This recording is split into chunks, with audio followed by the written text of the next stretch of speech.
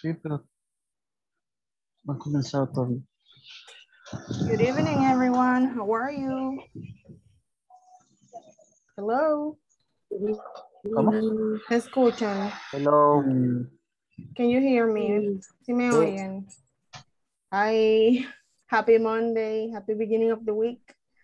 Feliz lunes. Feliz inicio de semana. ¿Cómo están?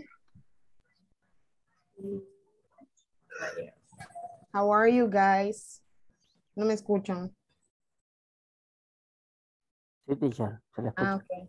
Yo preguntándoles cómo están y todos callados. Qué bárbaros. Afligido. Ayer estuve pasando sus notas y veo que hay varios que todavía no han hecho la tarea 2 o están en pedacitos así. El examen vi que la mayoría ya lo había hecho, solo hay unos cuantos que todavía están pendientes. Ujú, exacto. Había examen. Pues, Teacher, nadie yo me no dijo. sé si ya lo hice, no me acuerdo. No me acuerdo, pero déjeme ver.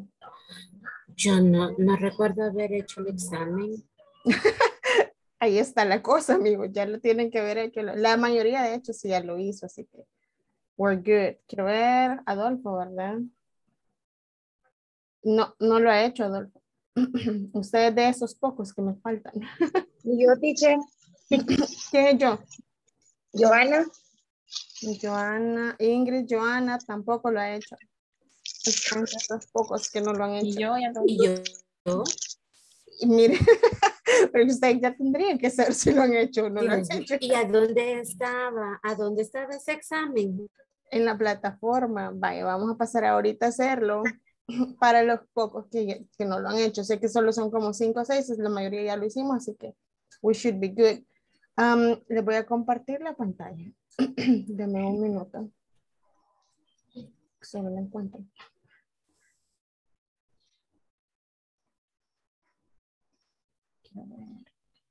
Es en el apartado donde salen los 4 sets de un solo seguidos. Espérenme, ya les digo. Me avisan cuando ya estén bien.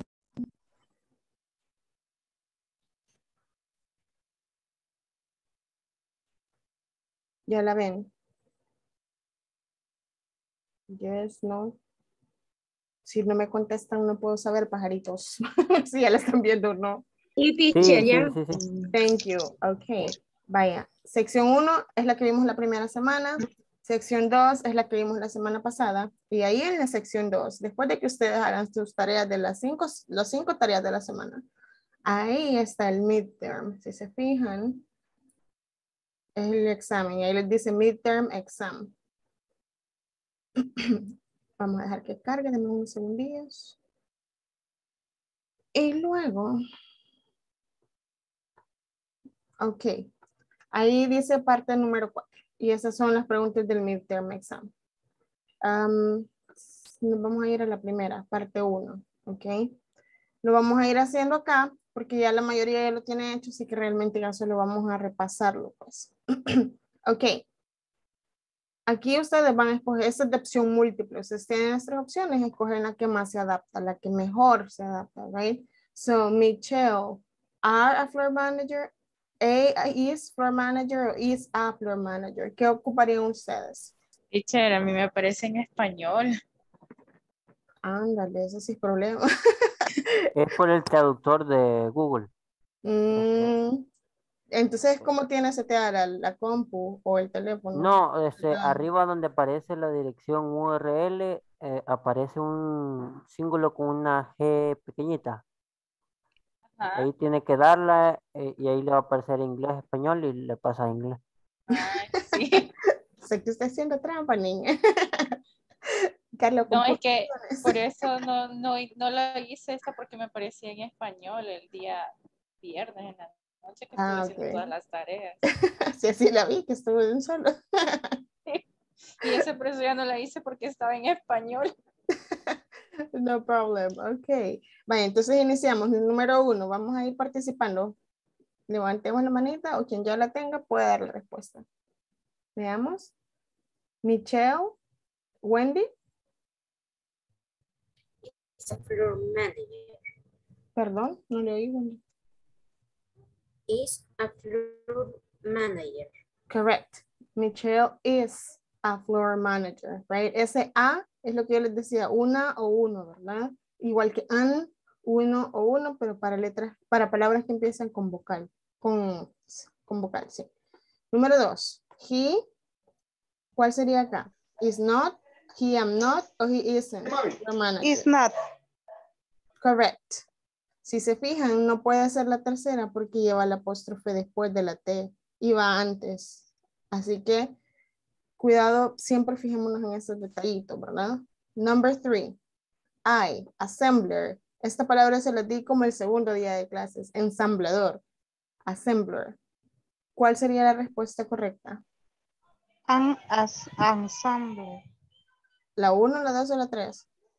La 2.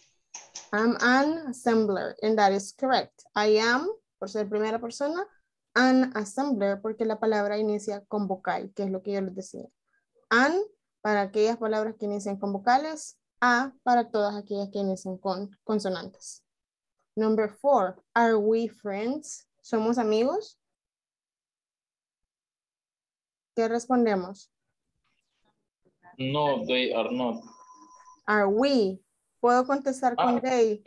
No, we are not. Exactly.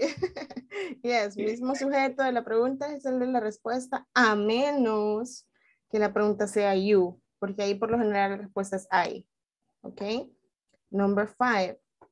Are your bosses here? ¿Están tus jefes acá? Yes, they are. Exactly. Plural they, ellos, right? Then you hit send and you got it, right? Cuando usted le dé send, le va a aparecer las respuestas ahí. Y aquí, ¿por qué le puse I'm not si era is not? Ahí esa sí fue mi error de dedo. Ok. Nadie le vaya a poner I'm not. Es he. He's not. Part number 2. Moving forward. What letter comes before Q? Letter P. Letter P. O-P-Q. Yes, that is correct. Number 2. Leamos la número 2, por favor, alguien, y la contestan. How many letters are there in the English alphabet? 26. Is that correct? I really don't think there are more than 26. So we go with that. Vamos con esa. Number 3. Another one. ¿Alguien más? Veamos. Leemos la pregunta y damos la respuesta.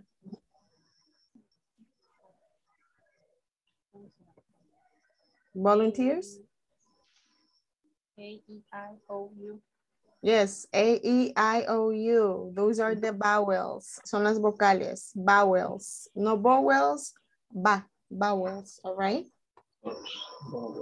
Number 4. Who helps me reading? ¿Quién me ayuda a leerla? Veamos. Y en esta ustedes van a leer la oración y van a decir si está correcta o está equivocada. ¿Ok? Let's see. Volunteers? Oh, teacher is from Canada. Our teacher is from Canada. Is that right or is that wrong? Right. Are you sure? Yes. It's right. Nuestro maestro o nuestra maestra, hablando de ella o él, es de Canadá. Así que eso está correcta. Number 5. Let's read number 5, Josué. Their class is at night, right? Correct. Third person, right? Ok. Si van haciéndolo ahorita a la mano, tendríamos que estar iguales, excepto con la anterior que me equivoqué de dedo, pero los demás tendríamos que estar iguales, y si no igual, ya lo va viendo desde acá, para el que lo haga después de la clase. Part number 3. Number 1. ¿Quién lo lee? Veamos. My boss are in Canada. My boss are Elmer Argueta. Y nos dice, vaya sobre las oraciones, revise las oraciones y chequee el uso correcto del verbo to be. ¿Cuál sería la forma correcta en esta oración? Is. My Correct. boss is. My boss is. Tercera persona, he. My boss is. Ok. Number 2. Leámosla, por favor. Nadia and Rita is the new teacher. Ujú. Nadia and Rita, dos personas. Is the new teachers. El correcto sería are. Sería Nadia. Exactly. Nadia and Rita are. Are. Son dos personas, entonces ocupó el verbo to be para plurales. Are. Ok. Are the new teachers. Y sé que son dos, no solo porque quiere los nombres, sino porque al final me dice la que termina en plural. Ok. So those are two clues. Tengo dos pistas ahí. Number 3. Leamos. We am secretaries. ¿Cuál sería la forma correcta? Exactly. We are secretaries. That is right. Okay. For this one, your instructions. ¿Quién me ayuda a leer las instrucciones? Veamos. Josué, please. Podría desarrollarlas porque no lo alcanzo a ver. Ah. Right. Unscramble the following simple present sentence. Type the correctly. Don't forget capital letters at the beginning and the period at the end. Exactly, right. Miren, nos está dando varias pistas. Nos dice unscramble, desenrede. Desenrede las siguientes oraciones en presente simple. Nos dice que las escribamos de la manera correcta y que no nos olvidemos de las mayúsculas al inicio y punto al final de la oración. ¿Ok? Which means that part is really important. Lo que nos indica que esa parte es bien importante. Tenemos la primera oración. ¿Cómo sería? She doesn't speak Portuguese. Exactly. She doesn't speak Portuguese. Number 5. ¿Cómo sería la número 5? Veamos. We don't use computer. Yes, and that is correct. We don't use computers. Y acá tienen la forma en cómo se va a escribir. Yo les recomiendo si pueden darle copy-paste desde acá, desde she, para que quede justo eso al inicio y todo lo demás. Y en cosas donde haya apóstrofe, también denle en copy-paste. Porque a veces nuestros teclados no tienen la apóstrofe y nosotros ponemos la comilla y así es como fracasamos en el examen cuando en realidad lo estamos escribiendo bien, right? Así que atención en esa parte. Then we're going to go with part. Esa era la parte número 3. Y luego tenemos part number 4. Ok, part number 4 nos dice read the questions. Check the proper way to answer. Van a leer las preguntas y escojan la manera correcta de contestarlas. Ok, leamos la primera, por favor. Do you like music? Yes, I do. Perfect, that is correct. Yes, I do. Number 2. Leamos la número 2. Does Sarah know English? Así se pronuncia esa palabra. Yes. Does Sarah know English? No, she doesn't. Exactly. No, she doesn't. Es negativo. Very good. Número 3, leamos. Josué. Do you and Wendell play the guitar? Yes, we do. Exactly. You and Wendell. Tú y alguien más, ¿verdad? Very good. Entonces se vuelve nosotros. Number 4. Veamos. Helen. Does she brush her teeth before going to bed? Yes, she does. Correct, Helen. Yes, she does. Sí, tercera persona, right? Yes, she does. Number 5, leamos.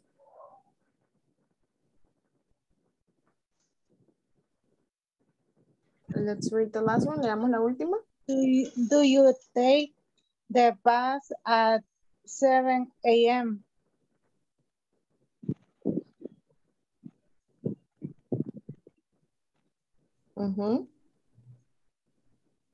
Ustedes.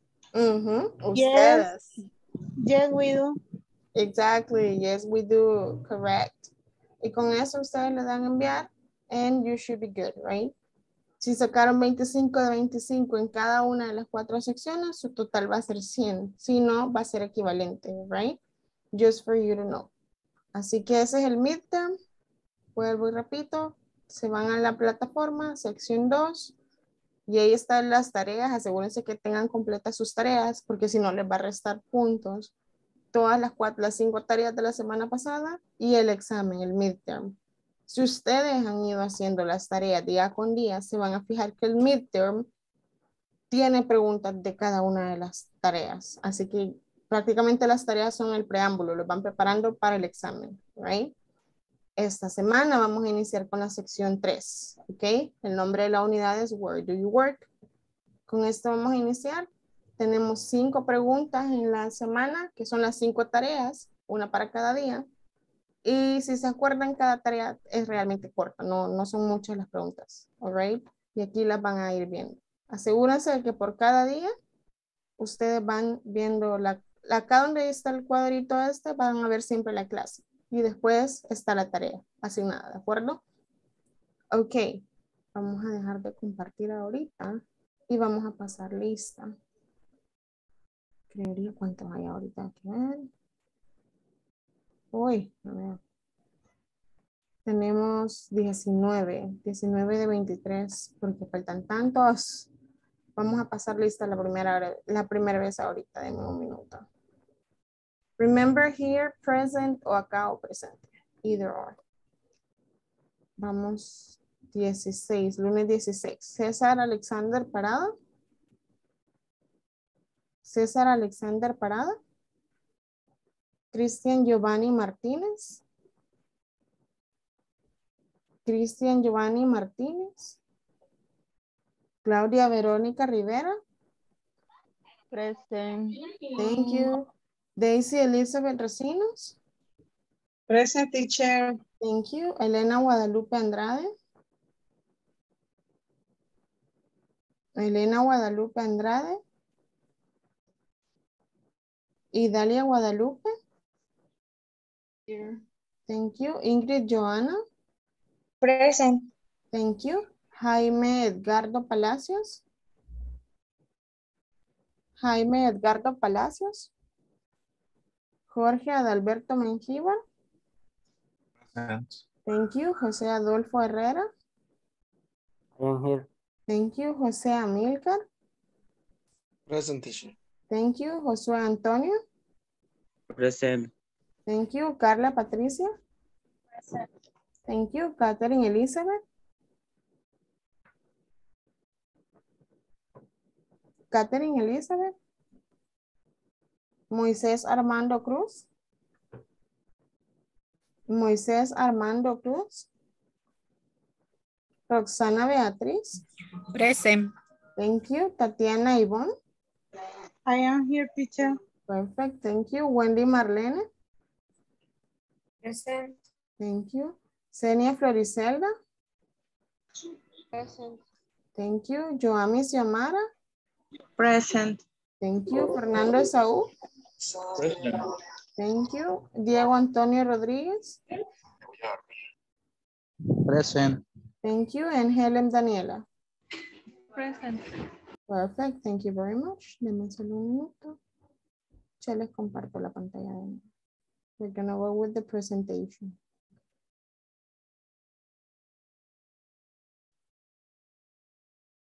Just a moment. Y me avisan cuando ya estén viendo la pantalla. Por favor.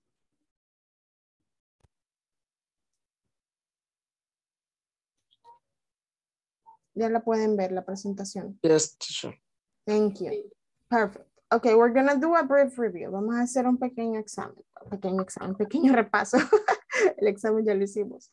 All right, so I need someone to read the paragraph that it's above. Necesito a alguien que lea el cuadrito que está arriba. La línea que está ahí y los dos ejemplos que están. I need a volunteer. Veamos. Wendy, please. I buy a newspaper every Sunday. Desde remember one. Sally, ¿perdón? Desde remember. Ah, ok. No logro ver. No sé, me aparece una cosita verde que dice you are viewing English. Lo puedo mover. Sí lo puedo mover. Dice remember that for I, you, we, they, the verb doesn't change, but for he, she, it, you add an S on the end. For example, I buy a newspaper every Sunday. Sally buys a newspaper every Sunday. Ok. Wendy, nos explica esa regla en sus palabras, por favor. Se recuerda que para I, you, we, they, los verbos no pueden cambiar. No cambian. Se mantienen. Cuando se utilizan las primeras personas, los verbos no cambian, no se agrega S. Pero para terceras personas se les agrega S. ¿En qué escenario? ¿En qué escenario les agrega? En terceras personas. Ajá, tercera persona, negativo, afirmativo, pregunta. Afirmativo. Exacto. Solo en afirmativo, ustedes le van a agregar una S o ES al verbo cuando estén hablando en tercera persona. He, she, o it. Les mencioné la semana pasada la importancia de esta regla. No olvidarla nunca. Esta regla los tiene que acompañar por la vida entera. Desde ahorita para siempre, ¿de acuerdo?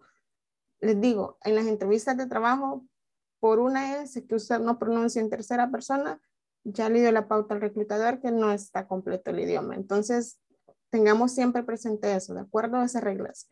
Next, we have an exercise here. Tenemos un ejercicio, son 10 ejercicios. You're going to complete the gaps below using the verbs in the box. And you're going to add an S when needed, ¿ok? Acá tienen la lista de los verbos que ustedes pueden escoger para completar cada una de estas oraciones. Cuando sea necesario, ustedes asegúrense de agregar la S o ES, ¿de acuerdo? So we're going to need 10 volunteers. Ocupamos 10 voluntarios. Veamos las manitas para irlos asignando de una vez. Let's see. Volunteers. Okay, we're going to start with Josué. You're going to be number 1. José Adolfo, you're going to be number 2. Y voy a asignar yo los demás. Claudia Rivera, usted es número 3. Daisy, usted es número 4. Diego Antonio, número 5. Elena Guadalupe, número 6. Fernando, número 7. Helen, número 8. Joami, número 9. Ingrid, número 10. Ok, let's start. Iniciamos. The post police arrived at 5 o'clock. Post office, no post police. The post office arrived at 5 o'clock. La oficina puede llegar a alguna parte.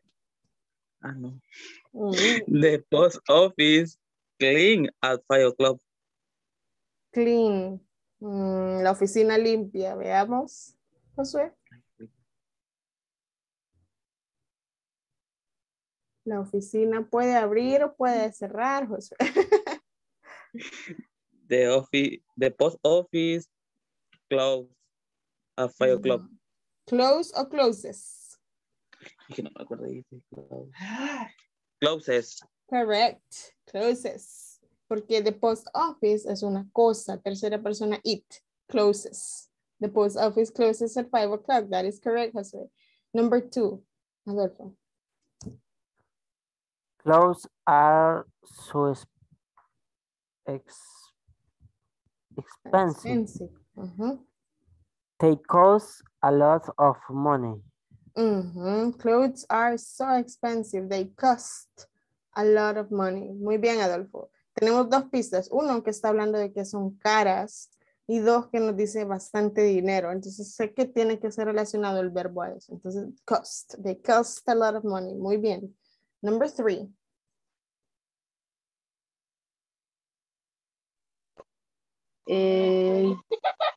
Jay has a lovely voice.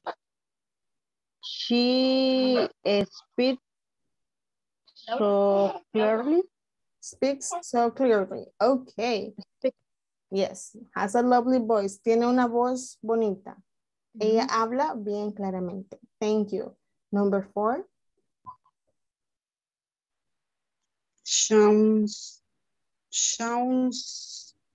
house is always so dirty. He never closes it. Dirty es sucia. Clean. Ajá. He never clean or he never cleans, Daisy. Cleans. He never cleans it. Nunca la limpia. He never cleans it. Right? Leamos la de regreso. Shaw's house is always so dirty. Dirty. Perdón. Dirty. Aquí va a decir dirty. Dirty. He never cleans it. Ay, Dios mío. Cleanses. Exactly. He never cleans it. Yeah. Number 5. Thank you, Daisy. Number 5. Thank you. Sam and I are really good friends. I like her and she. Luego el verbo is me. Sería loves. She loves me. Sí. Ok, de acuerdo. Number 6.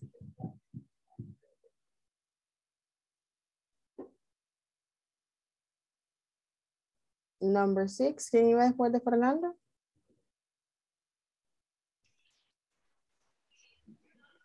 Yo llevo el 7. Ajá, esa es la que vamos. Ah, bueno, no, estamos en la 6. ¿Quién tiene la 6? ¿O quién quiere leer la 6 a todo esto? Let's see, one volunteer, extra volunteer for this one. Number 6. No le había asignado a alguien esta yo. Diego no se la había dado a usted. Yo acabo de leer las 5. Ah, ok. Ayúdame con la 6 de nuevo, Diego, por favor. Okay. I am never worried at work because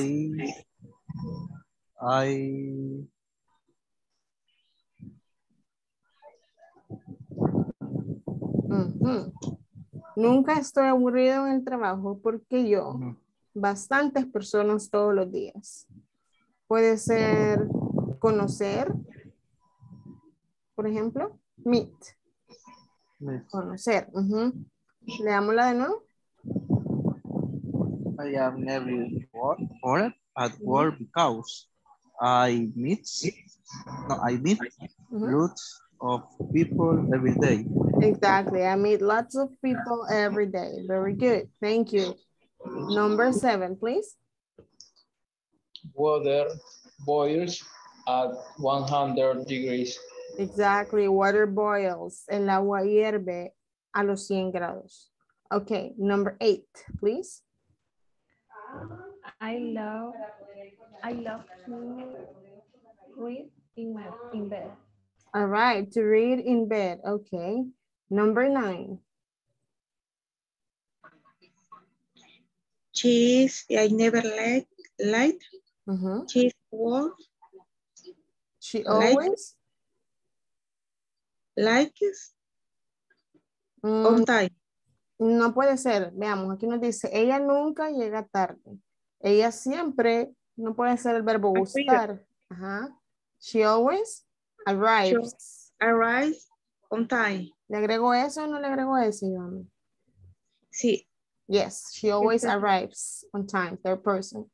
Yes, and number 10, please. Number 10.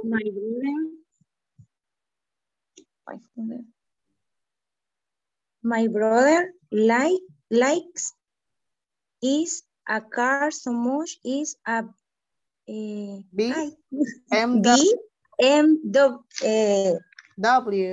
W. Yes, that is correct. Yes. My brother likes his car so much. It's a BMW. Very good. Okay. En eso estábamos practicando simple present affirmative. All right. But now we're going to check.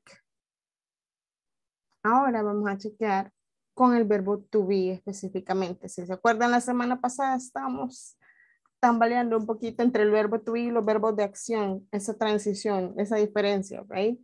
Vamos a ver quién me lee la cajita que está acá, la línea 1 y 2, básicamente. Veamos, volunteers.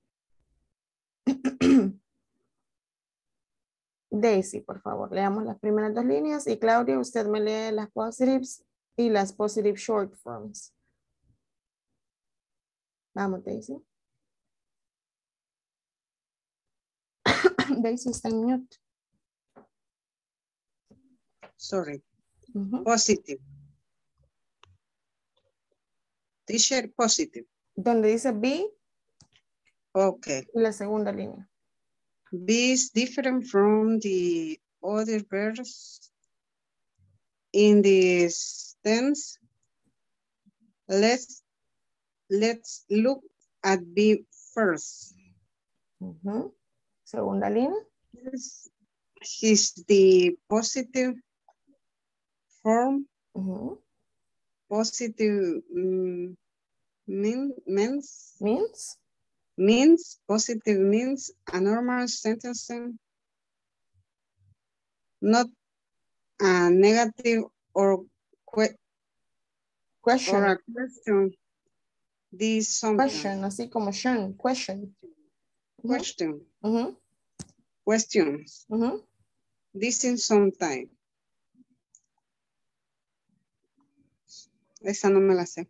Called affirmative. Called affirmative. Yes. Ok. Nos está diciendo Daisy que el verbo to be es diferente a los ejercicios que acabamos de hacer. Ok. En los ejercicios que acabamos de hacer eran verbos de acción, si se fijaron. Acá nos dice que el verbo to be es completamente diferente. Ok. Por sí solo él tiene su propia estructura, cómo se maneja. Ahorita Claudia nos va a leer las versiones positivas, las formas positivas, pero nos dice la regla, afirmativas o positivas se refiere a una oración normal. No estamos hablando de la versión negativa, no estamos hablando de las preguntas. ¿Ok? Claudia, please. Positive. I am, you are, he is, she is, it is, we are, they are. Positive short form. Am,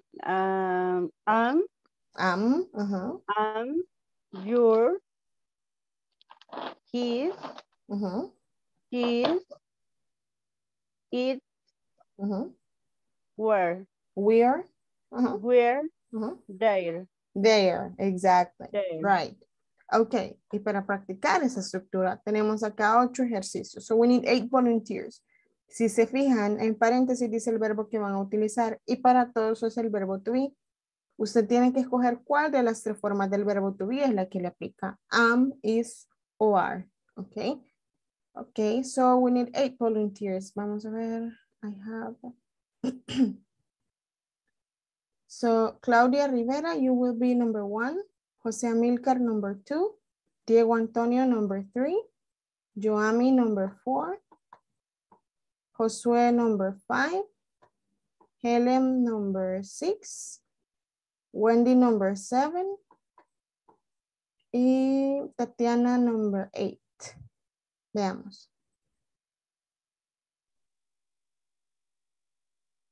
She is a teacher. Correct. She is. Third person, she. She is a teacher. Number 2.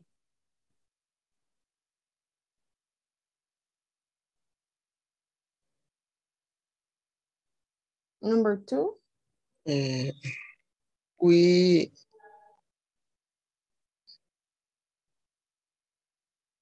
no sé, teacher, sinceramente. Am, is, o are, Amilcar. Como dice, nosotros tenemos hambre, ¿verdad? No. Nosotros estamos hambrientos. Cero estar es el verbo to be. Entonces, am, is o are. Are. Leamos. We are hungry. Hungry, yes. Hungry. Yes, we are hungry, yes. We are hungry. Correct. Number 3, please. Luke is late. Luke, tercera persona, he is late. Correct. Number 4.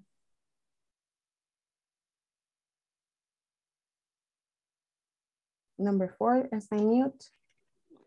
They are Spanish. Yes, they are Spanish. Son españoles. Number 5, please.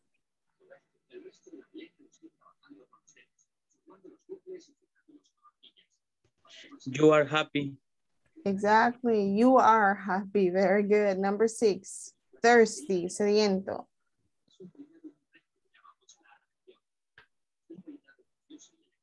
Number 6.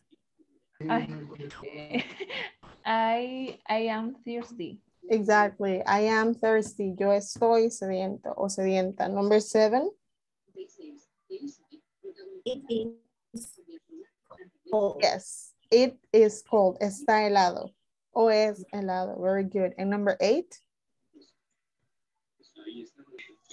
She is German. Exactly. She is. Tercera persona, ella. She is German. Ella es alemana. Ok. Vuelvo y repito. Es importante que se acuerden. Primera persona va a ser am. De las 3 formas del verbo to be que existen, am solo se puede utilizar con un pronombre, que es yo. I am. No puede ir con ningún otro. De ahí a ustedes la tienen fácil, porque se acuerdan que are es para plurales y segunda persona, y el is es para la tercera persona. Ok. Apréndanselo de esta forma. Am es para primera persona yo. Para ningún otro sujeto. Am, primera persona yo. Are es para segunda persona y plurales. Y is es para las terceras personas. De esa forma ustedes lo tienen bien fácil. Cuando vean un sujeto, su cerebro va a identificar cuál de esos pronombres es y le va a dar el verbo to be que corresponde. Right? Next. We're talking negative. Ahora hablamos de negativos. ¿Ok? Con el verbo to be. Acuérdense que hay 2 formas de hablar en negativo en presente, con 2 auxiliares. Uno es el verbo to be y el otro es do or does. Pero ahorita no estamos en do or does. Estamos con el verbo to be. Leamos la tablita que está a la izquierda. Josué, please.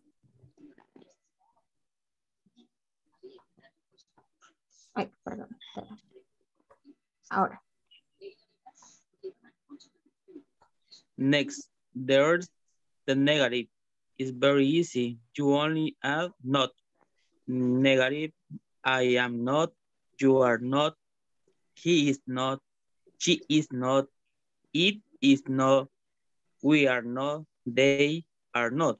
Negative, short form. I am not, you aren't, he isn't, she isn't, it isn't, we aren't, they aren't. Thank you. Thank you very much, Jose. Okay.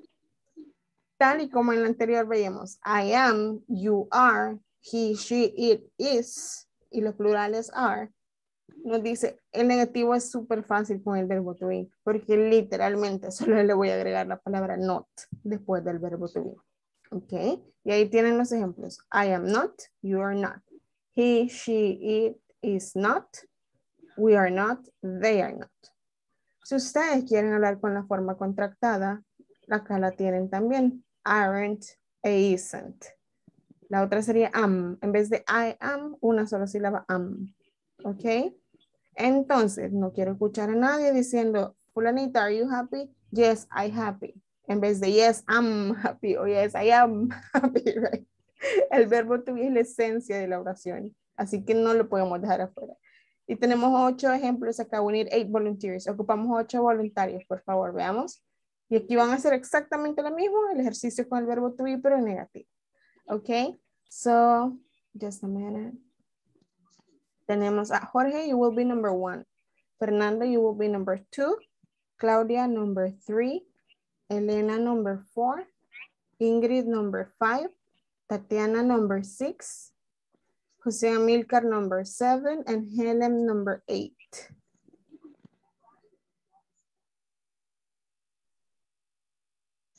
Iniciamos, Jorge. I'm not cold. Exactly, I'm not cold, right? Y aunque yo vea que ahí dice not be, yo sé que me está pidiendo el negativo con el verbo to be. Solo me tengo que fijar qué sujeto es. Con ese verbo to be pongo y el not después. I'm not cold. Very good. Number 2. She is not French. Exactly, she is not French. Oh, she isn't. Number 3. You are not an accountant. An accountant. An Repeat. accountant. Yes, you are not an accountant. Yes. Tú no eres una contadora. Yes. Number 4. Number 4.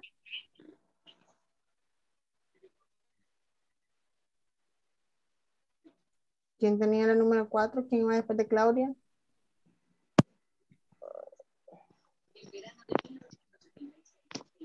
John is not my brother. Exactly. John is not, or John isn't my brother. Number 5. They are not from Berlin. Exactly. They are not from Berlin. Number 6. We aren't late. Perfect. Thank you. Number 7. It is not warm outside. Exactly. It is not. Yes. It is not. Okay. Exactly. Siempre que hablamos de tiempos, como el clima, vamos a ocupar it. Tercera persona. So, yo sé que si voy a usar el verbo to be, es is. Number 8. I'm not hungry. Exactly. I am not hungry or I'm not hungry. Very good. Todos lo hicieron bien en la primera. No tuve que corregir a nadie. Yeah. Muy bien. Ya solo estamos terminando de pulir este tema, niños. Okay. Last but not least. Último, pero no por eso menos. We're talking about yes or no questions. Okay. Yes or no questions with the verb to be specific. En la semana pasada me fijé que con el do o el does, para negativas como do not o don't, does not o doesn't, ustedes lo manejaban bastante bien. Igual con las preguntas. Do you, does he, does she, do we, do they. Eso lo hicieron bien. Pero las de yes or no con el verbo to be, cabal, es donde estábamos como struggling, que teníamos problemillas. Así que vamos a repasar esto. Veamos. ¿Quién me ayuda con la tablita de la izquierda? Volunteers. Let me check. Jorge, please. Toda la tablita.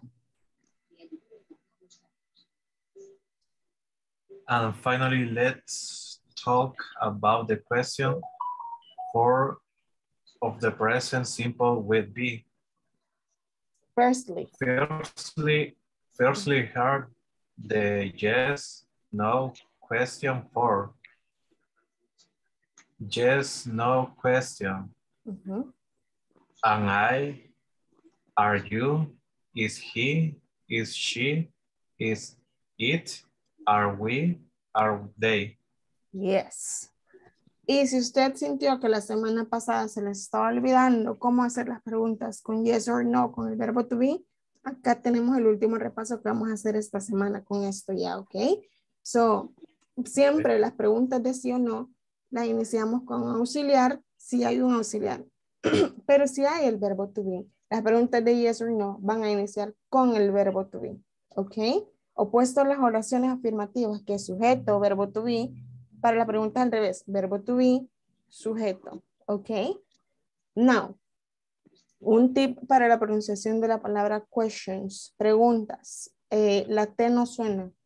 Nunca decimos questions o questions, no, decimos questions, como questions. Esa es la pronunciación correcta que ustedes quieren usar, question, ¿ok?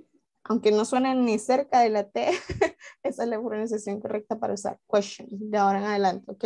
So we have 8 sentences here. We need 8 volunteers.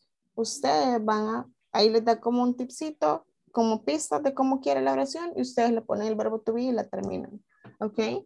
Josué, you are going to be number 1. Jorge, you will be number 2. Tatiana, number 3. Helen, number 4. And Joami, I'm going to give you number 5. Joami, le toca la número 5. Okay. Diego, you will be number 6. ¿Me ayuda con la número 6, Diego? Fernando, con la número 7. E Idalia con número 8. Veamos. Are John in the garden? Josué, por favor. Lo acabo de decir. Are John in the garden? Ajá, José. John, tercera persona, he. Is John in the garden? Y aquí llorando. Yes, John. Es que usted pensó que decía are you. Yes, it's John. Tercera persona, he, él. Very good. Number 2, please. Are they hungry? Hungry. Uh-huh. Hungry. Yes, la H suena ahí, hungry. Are they hungry? Are they Yeah. hungry? Correct. Y verbo to be para ellos es are. Correct. Number 3. Are we late? Yay, very good. Are we late? That is correct. Number 4. Are you tired? Perfect. Are you tired? Number 5. Is he French? Yes, that is correct. Number 6. Is she a teacher? Very good. Number 7.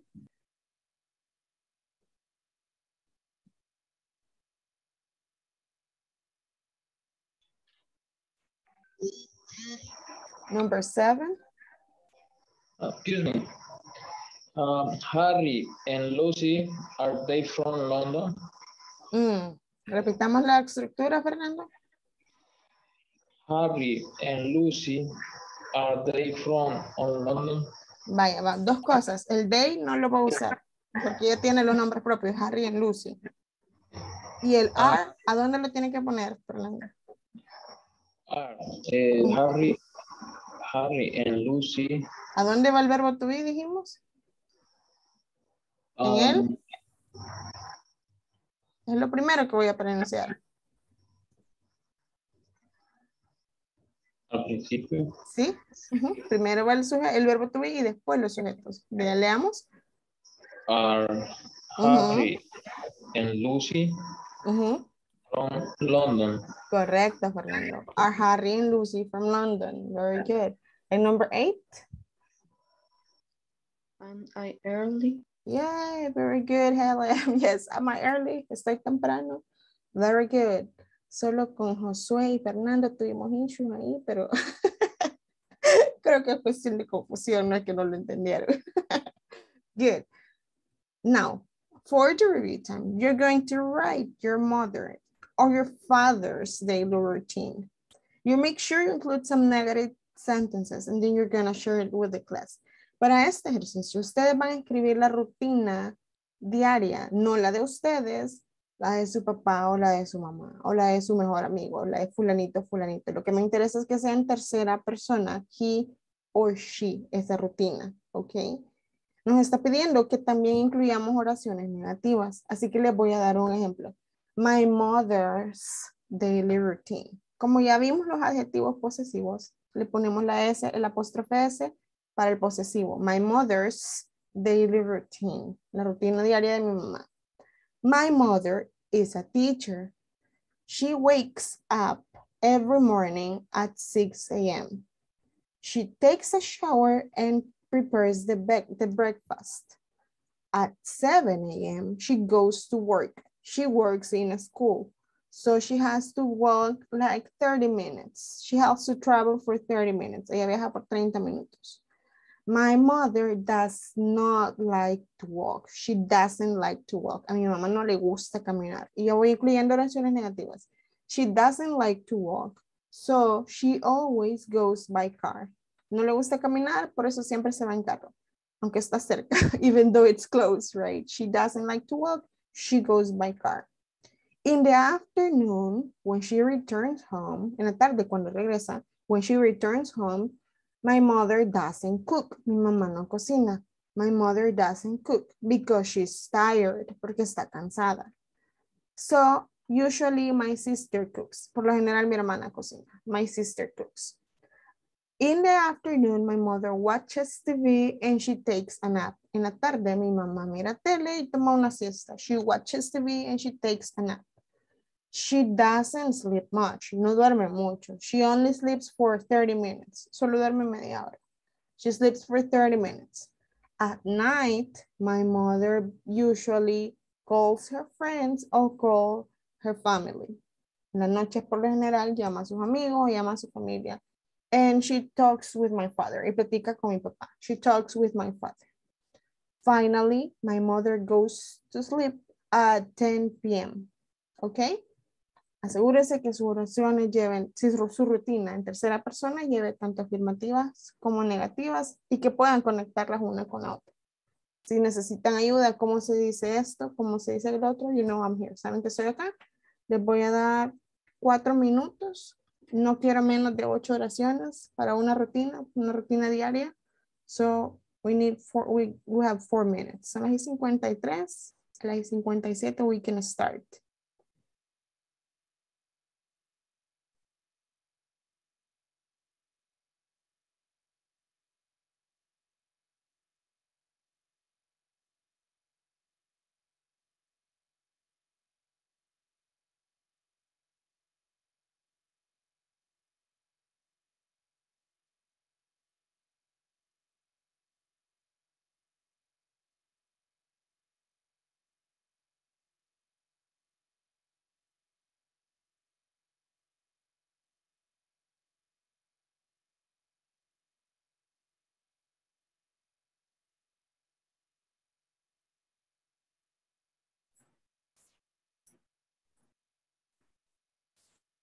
If you have questions, how to say something, you can ask. Si tiene dudas o preguntas de cómo se dice algo, recuerde que siempre me puede preguntar.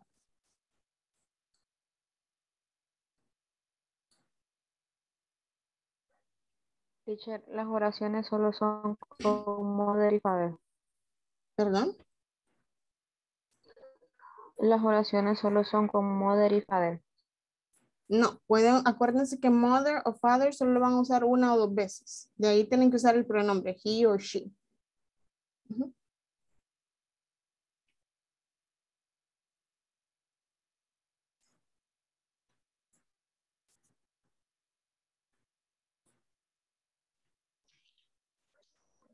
¿Puedo hablar de alguien que no sea mi papá y mi mamá? Yes. Siempre y cuando sea tercera persona he or she o el nombre propio, está bien, yes.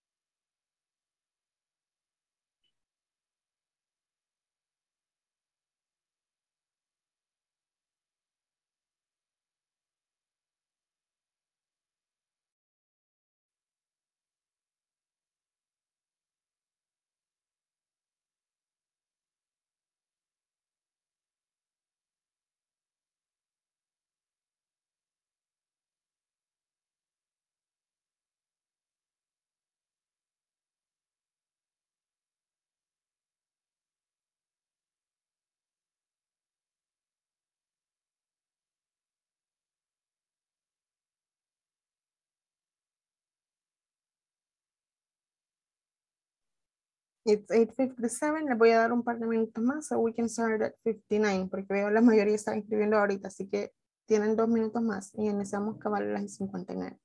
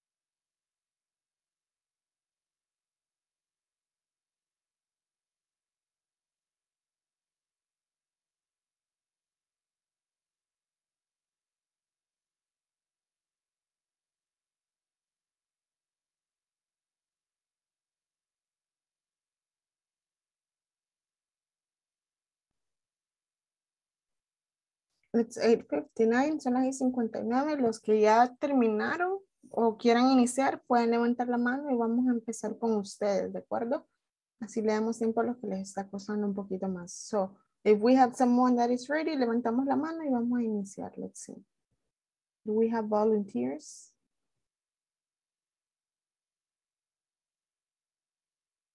¿Ya alguien lo terminó o todavía están todos working it? De 8 a 10 oraciones.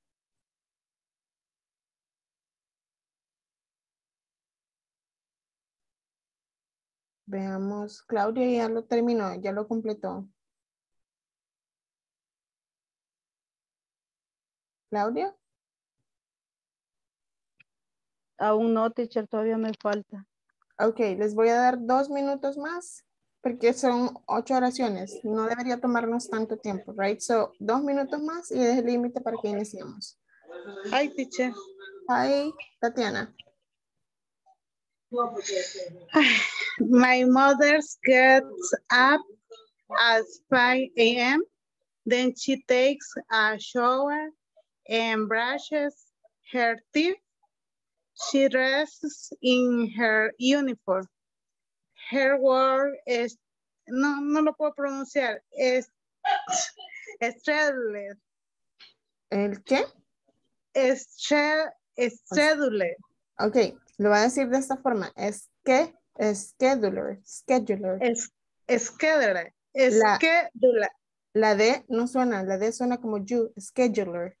Ah, scheduler. Scheduler. Her work schedule is from 7 a.m. to 4 p.m. Okay. After work, she goes home by bus.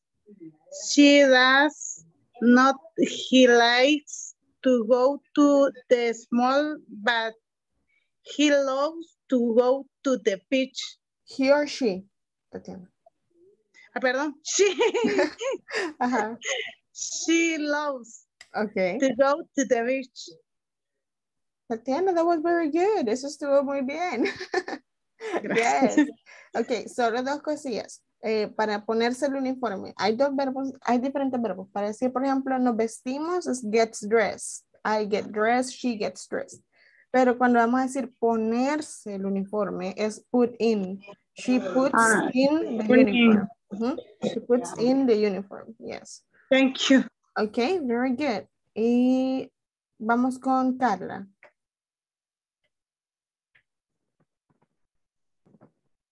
My mom gets up at 5 a.m. and brushes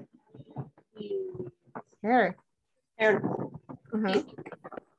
that, she takes a shower. At 7 a.m., she cooks her breakfast.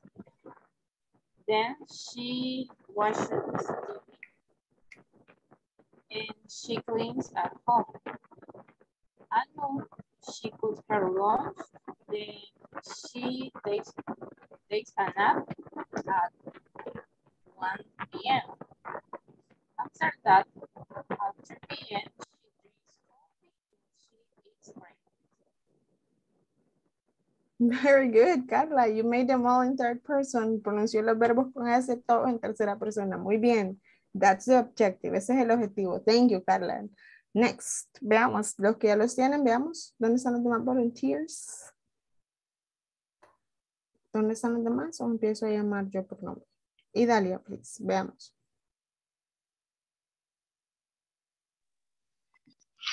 My mother get up to walk for an hour, then clean the house. She makes breakfast for her and my, no sé cómo se dice sobrino. My niece. Niece. Niece. Niece. Sobrina. Niece. The two play for a moment before cooking lunch. Okay. My mother visit my grandmother some days and to talk other days she goes to church. This is iglesia. Yeah. Or rest in the afternoon. She likes to read religious books and do charity. ¿Cómo se dice caridad? Yeah, charity. Okay. When my dad rests, they spend time together. Very good. Thank you, Dalia. That was good. Solo dos verbos se le pidió la S. Get up, it's gets up. Y visit, visits. Other than that, very good. De ahí todos estuvieron bien. Thank you. Fernando? My wife name is Susie. She wakes up at 5 a.m. from Monday to Friday. Then she takes a shower in what she wear and cuando ella está lista. No sé when she is ready? In what she ready, I make her a coffee. Okay. Then she goes to work. She takes the bus because she doesn't like to work a lot when leaving work. She doesn't not come by bus because her brother bring her home. Okay, very good, Fernanda. Thank you. Wendy, please.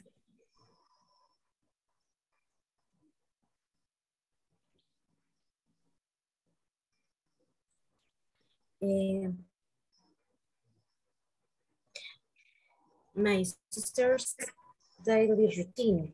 My sister wakes up at 8 a.m. She first does breakfast and she eats and take a shower early. And later she ways to market, but she can run. So ways. She goes to the market, pero slowly. Repítame esa parte, Wendy, por favor. She goes to the market and she is ways to market. ¿Qué quiere decir ahí, Wendy? She isn't. Más tarde ella camina al mercado. She walks. En vez de she is, she walks. She walks. To the supermarket. But she still can run, so she waits slowly.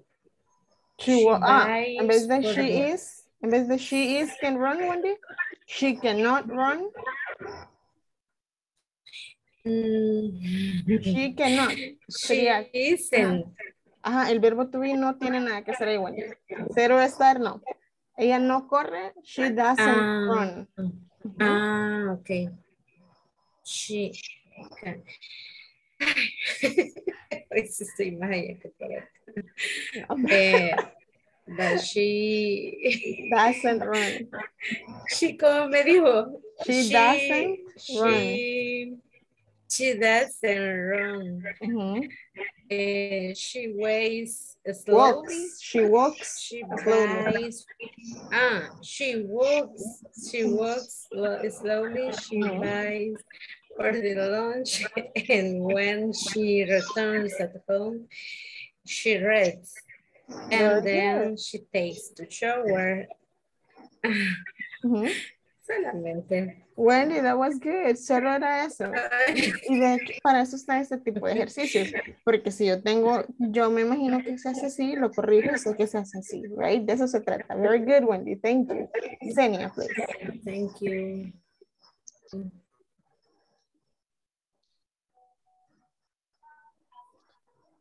My mother works every day. She wakes up 5 a.m. She takes a shower and brushes her teeth. Brushes her teeth. Then goes to the market. Sometimes she doesn't cook in the morning, but then have breakfast ready. And at night, she usually goes to the church. Xenia, very good. Thank you. We're going with Claudia. Claudia Rivera, please. My sister Lisa, hers wake up at 5 a.m. every day. First, take a shower and get Take a shower or takes a shower? Take a shower. Takes a shower and get dressed. She has breakfast. She goes to work at 6 a.m. every morning.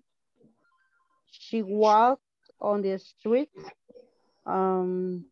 Lisa works at 6 a.m. at 5 p.m.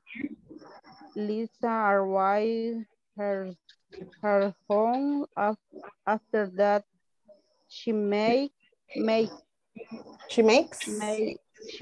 dinner with her family. Lisa sleeps at 9 p.m. All right, Claudia, thank you. Josue, please.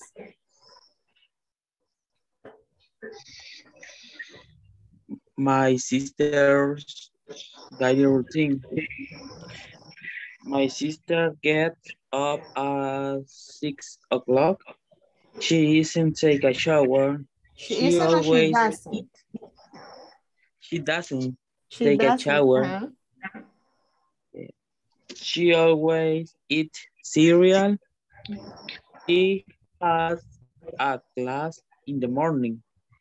She goes to the university in the afternoon. She puts attention in her practice. She arrived at home at 6 p.m. She takes her dinner at 7 p.m. All right, thank you, Josue. Very good. And finally, we go with Ingrid Joanna, please.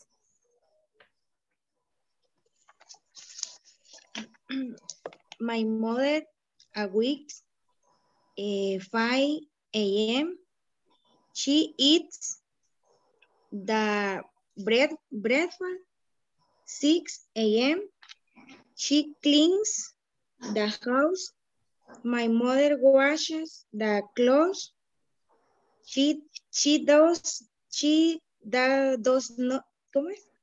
She does not. She does not work outside, only at home. She cooks delicious. She takes care of my daughter. Daughter. She loves us. Is a bliss. She loves us. She loves us. Yo sí lo entendí, pero quiero que lo diga bien. She loves us. En vez de decir she loves us, dice she loves us. She loves us. It's a bliss. It's a bliss. Yes, correct, Ingrid. Yes, very good. Okay, moving forward.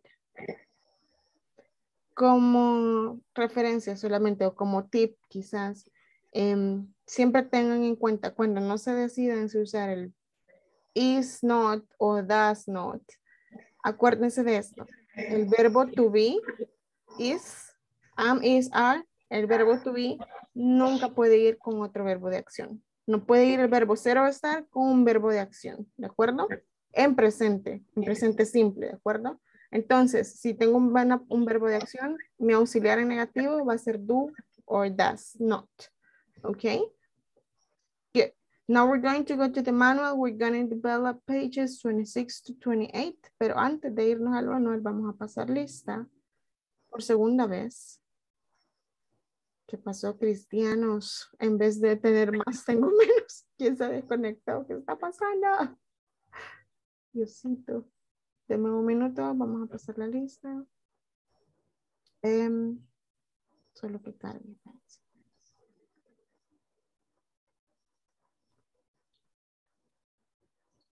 One moment. Ok, vamos con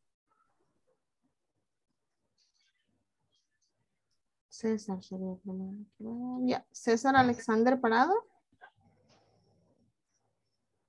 César Alexander Parada, segundo llamado. Cristian Giovanni Martínez. Cristian Giovanni Martínez, segundo llamado. Claudia Verónica Rivera. Present, teacher. Thank you. Daisy Elizabeth Recinos. Daisy Elizabeth Recinos, segundo llamado. Daisy se desapareció, pues. Elena Guadalupe Andrade. Present. Thank you. Idalia Guadalupe Cornejo. I'm here. Thank you. Ingrid Joana Samayoa. Present. Thank you. Jaime Edgardo Palacios. Jaime Edgardo Palacios, segundo llamado. Vamos con Jorge Adalberto Mengíbar. Present. Thank you. José Adolfo Herrera Funes. Present. Thank you. José Adolfo, a usted le toca asesoría hoy, así que se va a quedar 10 minutitos después de la clase. José Amílcar Montoya Manzano. Present, teacher. Thank you. Josué Antonio Mejía. Present. Thank you. Carla Patricia Peñate. Thank you. Catherine Elizabeth. Catherine Elizabeth, segundo llamado. Moisés Armando dijo que no iba a estar. Roxana Beatriz. Present. Thank you. Tatiana Ivonne. I am here. Thank you. Wendy Marlene. Present. Thank you. Senia Floricelda. Present. Thank you. Joami Xiomara. Present. Thank you. Fernando Esaú. Present. Thank you. Diego Antonio. Present. Thank you. Helen Daniela. Helen Daniela, segunda llamada. Sé que estaba ahí, pero no la escucho, Helen. Okay. We're gonna go to the textbook. Vamos a ir al libro. Just a moment. Les voy a compartir la pantalla. Solo como recordatorio, tienen que tener toda su cámara encendida, su nombre completo según el DUI. Asegúrense de participar lo más que pueda. Sáquenle provecho a estas 2 horas que son para ustedes exclusivamente. Y recuerden, ya esta es la tercera semana. Nos queda esta semana y la otra y un día más. y se termina el módulo. Así que asegúrese de que usted le sacó todo lo que pudo a este módulo y que aprendió todo lo que pudo, ¿de acuerdo? Y que practicó todo lo que pudo. All right, we're going to the student's manual right now. Vamos al libro de texto. And then you're going to click on Unit 3. Vamos a ver en la unidad 3, que es la que estamos iniciando esta semana. In just a moment. Y nos dice que vamos con las páginas 29 de acá, all right? Which page does it say? So, first of all, quiero que leamos lo primero. You will be able to describe the different departments in your workplace and what they do. Al final de esta semana, la idea es que usted pueda hablar de los diferentes departamentos que hay en su trabajo y qué es lo que hacen, ¿ok? So, we're going to start. Leamos las instrucciones. ¿Quién lee las instrucciones del número 1? Please, one volunteer para leer ese cuadrito. Uy. José Adolfo, please. Brainstorm. Puede quitar el cursor. Perdón. Brainstorm about the different departments in your workplace. Where do you belong to? What do you do? All right. Brainstorm, lluvia de ideas, ¿ok? Piense sobre los diferentes departamentos en su trabajo. ¿A cuál departamento pertenece usted? Where do you belong to? ¿A dónde pertenece usted? And what do you do? ¿Y qué es lo que hace usted? ¿De acuerdo? So, I'm going to talk to you. Oigan, si su empresa es muy grande y tiene 40 departamentos, no me va a dar los 40 departamentos. Tampoco quiero eso. No se trata de estresarlos. Pero vamos a dar 3 o 4 áreas que usted sepa que son parte de su empresa y las mencionamos. Luego dicen, ¿cuál está usted? ¿Y qué es lo que usted hace? Y vamos a hacerlo de la siguiente forma. Ustedes lo van a escribir. Mencionan 3 o 4 departamentos y ustedes van a decir, in my work, y escuchen mi ejemplo. In my work, there are many departments. Hay muchos departamentos. Pero voy a mencionar 4. Accounts receivable, que es cuentas recibidas, el dinero que ingresa. Accounts payable, cuentas por pagar. Accounts payable. We have bookings, tenemos reservaciones. And we have customer care, y tenemos servicio al cliente. Okay, and we have customer care in my company. So les dije, accounts receivable, accounts payable, bookings, and customer care. Cuentas por recibir, cuentas por pagar, reservaciones y servicio al cliente. All right. I am in the customer care department. I am in the customer care department. Yo estoy en el departamento de servicio al cliente. Ok. What do I do? ¿Qué hago yo? I am in charge of assisting customers, big customers, for anything that they need help with. I provide support. Yo estoy a cargo de ayudar a los clientes más grandes con las necesidades que ellos tengan. Yo les doy apoyo. Cualquier cosa que ellos necesiten o pidan, that's when I come in. Ahí es donde yo entro. Ok. Si se fijaron, no es una gran letanía, right? Solo 3 o 4 departamentos o áreas de su trabajo. ¿En cuál está usted? Y 3 o 4 oraciones, ¿qué es lo que hace? All right? So, I'm going to give you 5 minutes. Les voy a dar 5 minutos para esto. Son las y 21, las y 27. Vamos a empezar a las y 27. All right? So, you get 6 minutes.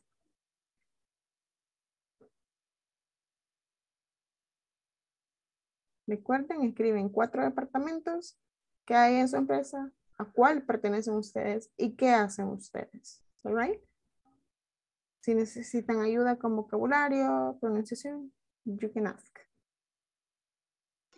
Teacher, how do you say revisión in English?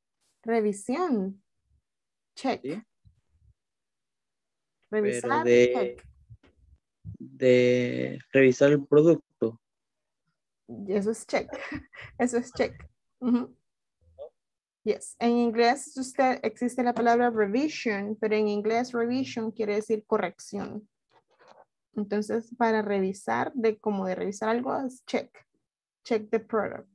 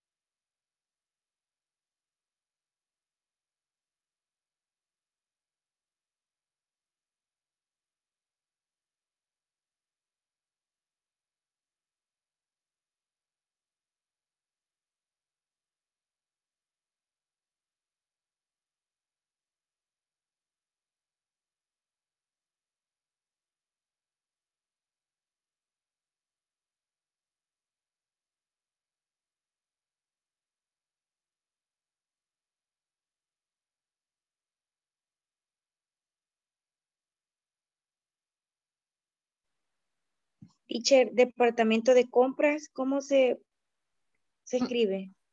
Purchase Department. Se lo voy a poner ahí en el chat. Bueno.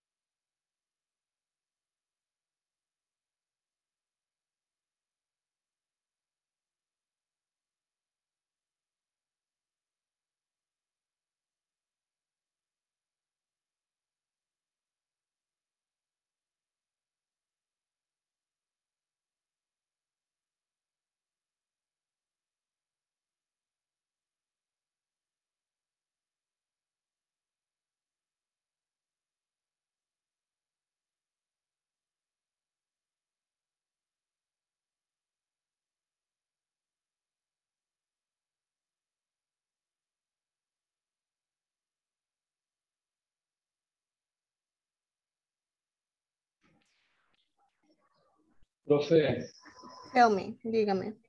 ¿cómo se dice cliente en inglés? ¿El qué? Clientes. Cliente, customer. Ahí está en el chat, customer. Ok, Cliente. gracias. All right. Les voy a dar 2 minutos más, porque veo que la mayoría está writing todavía, están escribiendo, así que 2 minutos más. Y los que ya hayan terminado o vayan terminando, vayan levantando la mano para que podamos iniciar también.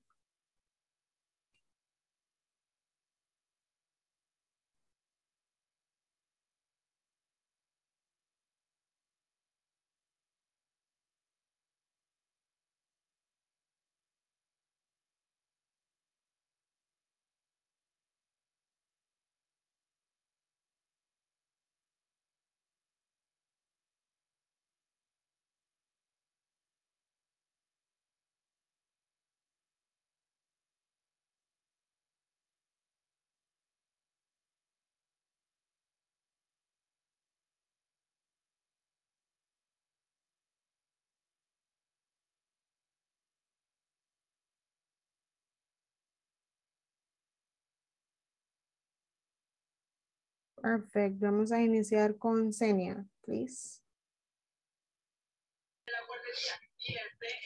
In my work, there are departments of warehouse, cashier, administration, reception, and I belong to the sales department. All right. And what do you do in the sales department?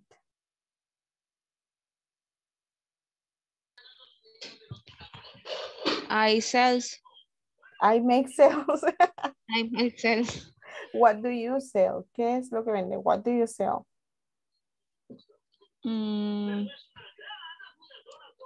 Electrodomestic. Okay, electrodomestics. Perfect. Very good. Thank you. That was really good. Así de sencillo. Muy bien. Who's next? Vamos a ver, volunteers. ¿Quiénes siguen? José Adolfo, veamos. In my world exists department and nurse, security department, All right. general service, and medical resident. Okay. Hay muchos más, pero son un montón. Ajá. Which one do you belong to? I belong to. Yo pertenezco I belong security department. All right. La A en medio no suena. Es department. Ajá. Department. My activities is coordinates employees and general reports and support the different departments. Very good. Departments. Department. Yes, very good, Jose. Good job. Claudia Rivera, please.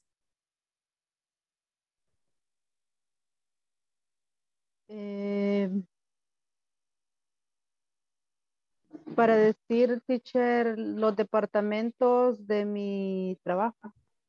Puede decir the departments at my work are. Perdón. The departments at my work at work are production, human resource, marketing, laundry y purchase. Okay. I am production department. I belong to production department. Yo pertenezco a. I belong to the production department, manufacture,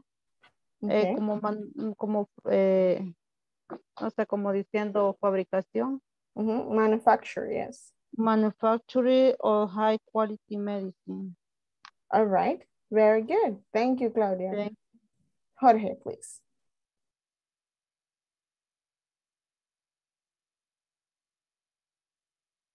You're in mute, Jorge.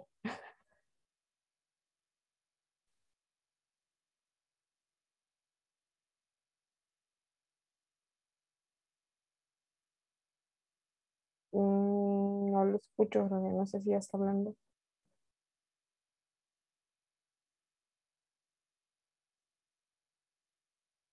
Lo veo con el micrófono abierto, pero no se escucha, Jorge.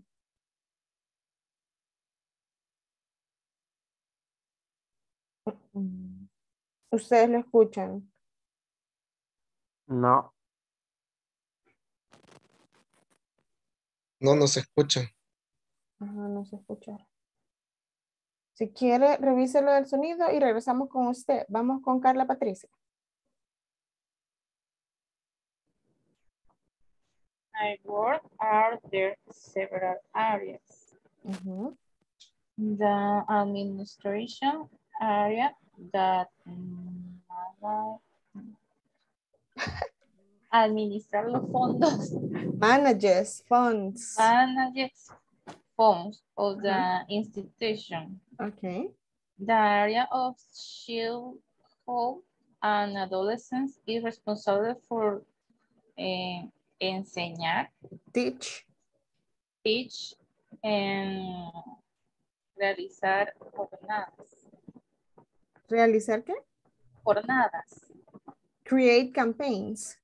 And create campaigns to the preventing the abuse in kids and adolescents. Okay. This is my area. Okay. So that is what you do, Carla. You create campaigns. All right, very good. Thank you. Josue, please. In my work, there are many departments. We have check, we have storage, we have locals, we have imports, we have preparation. In my work area, I prepare products in order that the different branches request to have available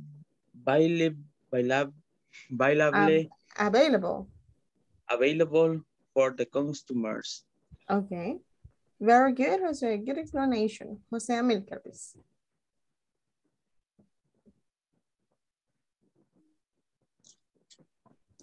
With my work, there are 4 departments. This is the sales department. There's the corporate sales department. There is a dispatch department.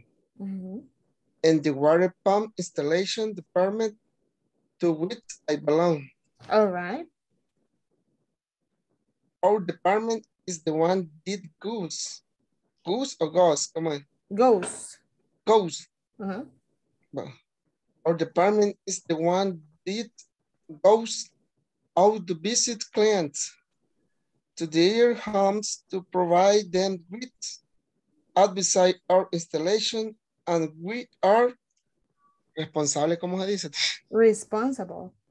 Responsible for solving their problems in the case of the water pumps. Very good, America. That was good. Nice explanation. Jorge, ya solucionamos. No se escucha, Jorge. No sé si serán sus audífonos. Tal vez.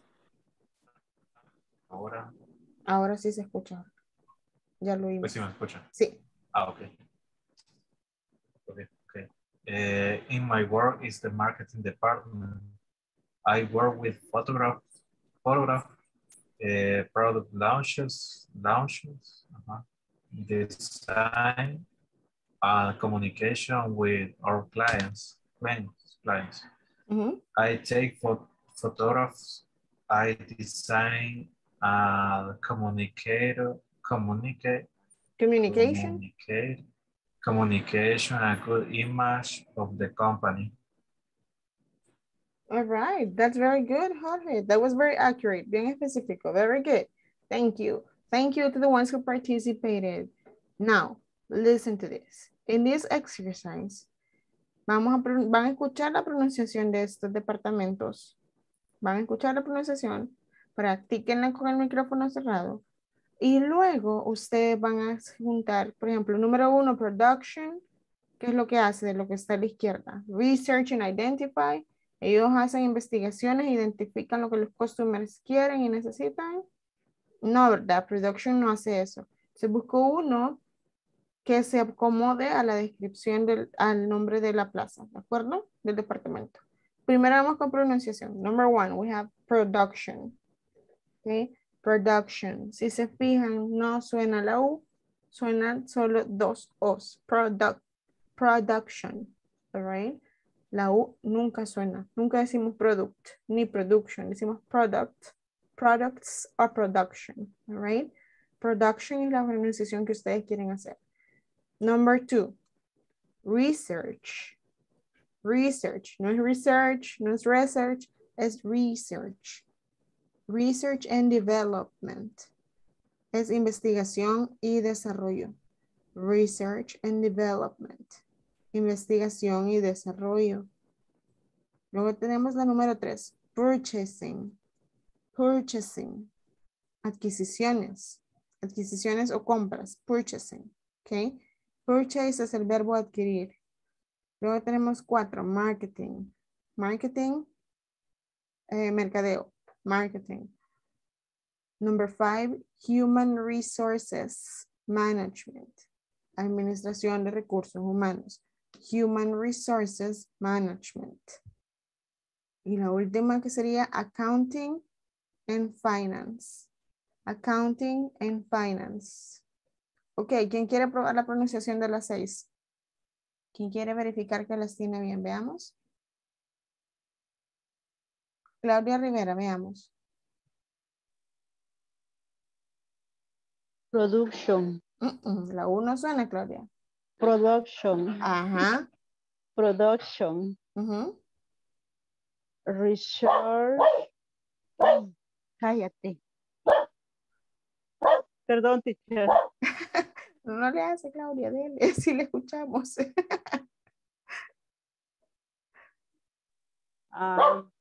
Research and development Development. Development. Purchasing. Purchasing. Mhm. Purchasing. Yeah. Human resource. Marketing. Perdón. Marketing. Marketing, human resource, managing. Aquí es en plural, human resources management. Human resource managing. ¿Y número 6? Accounting and accounting. Accounting. Así no. Accounting and financing. Very good, Accounting Claudia. and financing. Finances. Very good. José Adolfo, please. Number 1, production. La 1 suena. Production. Number 2, research and development. Research. And development. Number 3, purchasing. Yes. Number 4, marketing. Number 5, human resource management. 6, accounting and finance. Very good, Jose. Thank you. Fernando. Production. Research and development. Research. Research and development. Purchasing. Marketing. Human resources management. Accounting and financing. Accounting. Accounting and financing. Finance, yes. Very good. Jose Amilcar, please. Productions. Research and development. Correct. Purchasing. Marketing. Human resource management.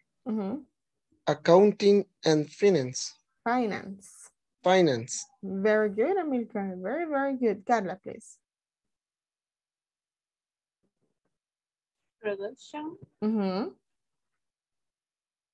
Research and development. Research and development. Yeah. Corporation. Purchasing. Marketing. Human resources. Human resources. Management. Accounting and finance. Accounting and finance. Yes, thank you. And Josue, please. Production. Research and development. Purchase. Yes. Marketing. Human resources management. Yep. Accounting and finance. Accounting or accounting? Accounting and finance. Perfect. Very good. Okay, here's what you're going to do. Échenle una ojeada a lo que está a la derecha, las descripciones que están ahí. Y ustedes van a ligar la 1 con cualquiera de esas, ¿de acuerdo? Entonces, production, vamos a buscar production. ¿Qué hace producción? ¿Hacen investigación, research? No, producción no hace investigación. Reclutar? No, ese no lo hace production. Keep the financial record, llevar el récord financiero. No, eso no lo hace producción. Luego nos dice control and supervise the production, workforce and inventory. Controlar y supervisar la producción, la fuerza de producción. Ahí va el número 1, entonces, ¿de acuerdo? Production, control and supervise the production, right? Y ahí. Así que ya les di la 1, que sería production, es control and supervise the production, workforce and inventory. Ustedes hagan las otras 5 que hay, ¿ok? Y me van a dar, cada uno me va a dar la número 2, por ejemplo, y me va a leer cuál descripción es la que le queda. Número 3, cuál es la descripción que le queda. ¿De acuerdo? I'm going to give you 2 minutes. Le voy a dar 2 minutos. It's 9:44, a las 47 empezamos. 3 minutos.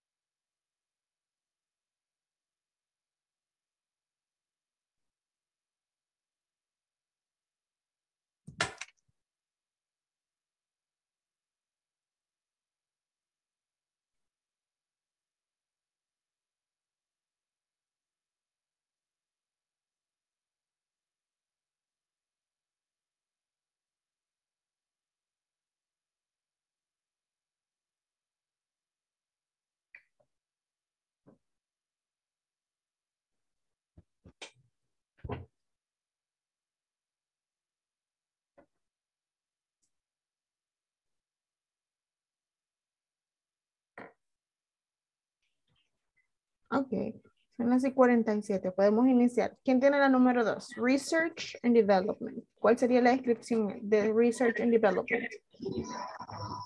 Volunteers, voluntarios. Sería la 1. Leamos. Research and development. Research and identify what customer when and a need at the right place. Ok, repitamos pronunciación, Fernando. Identify. Identify. Identify.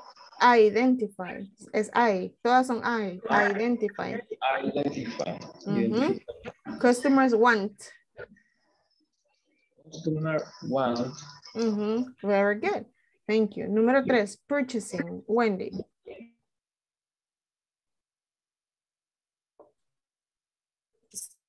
Is buy and acquire raw materials, production equipment, etc.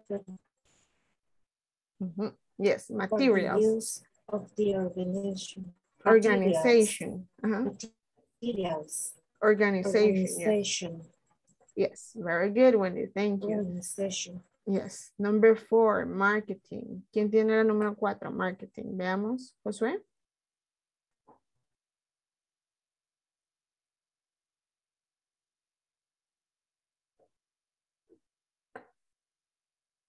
Está en mute, Josué.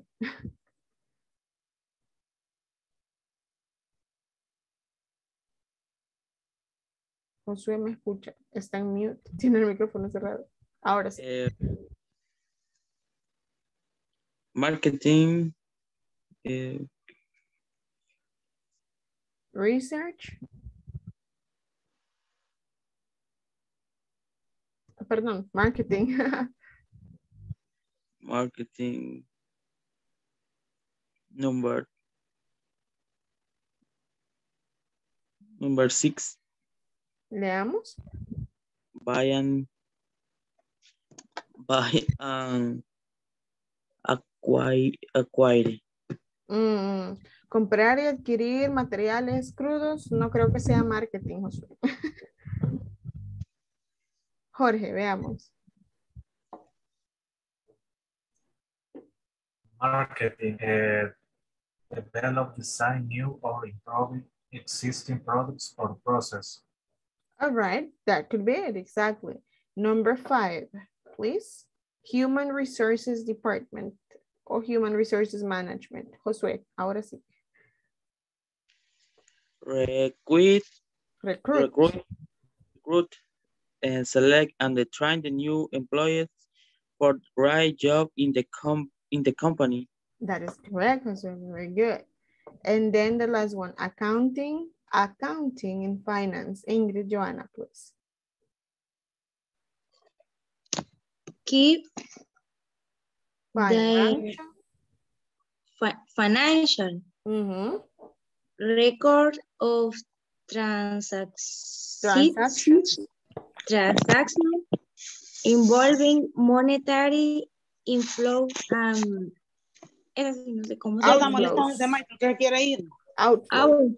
outflows. Exactly. Yes, that is correct, Ingrid. Thank you. Thank you very much, everyone who participated. Okay. Just a moment, please. ¿Quién tiene el micrófono abierto? Ok. Antes de irnos, vamos a hacer un repaso about time. Okay. We're going to be talking about time. Ya les comparto la papel. All right. We're going to be talking about time. Just a moment. Ya ven la presentación. Yes, no. Yes, teacher. Perfect. Thank you. Como referencia. All right. Para hablar de tiempo. Y acá tienen como o'clock es las horas en punto. Siempre que está en el 12 son las horas en punto. Sabemos que es o'clock. 1 o'clock, 2 o'clock, 10 o'clock, 5 o'clock. Siempre que es en punto. Si está con cualquier hora y el 6, vamos a decir it's half past. Ya pasó media hora de. Entonces, si usted quiere decir las 10:30, usted puede decir it's 10:30 o puede decir it's half past 10. ¿Ok? Basado en acá, all right? O'clock y half past. Para ocupar half past, puede decir esa versión o puede decir 30. Como le repito, 10:30, 10:30 o half past 10. ¿De acuerdo? Media hora pasada de la hora en punto.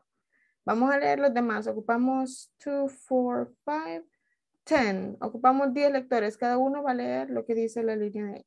All right? Carla, you're going to be number 1. Josué, number 2. Ingrid, number 3. Y vamos de derecha a izquierda, ¿de acuerdo? Entonces, Carla, usted es la 1. Josué es el 2. Ingrid, number 3. Wendy, number 4. Jorge, number 5. Daisy, you will be number 6. Diego, number 7. Elena, number 8. Fernando, number 9. And Idalia, number 10. Veamos.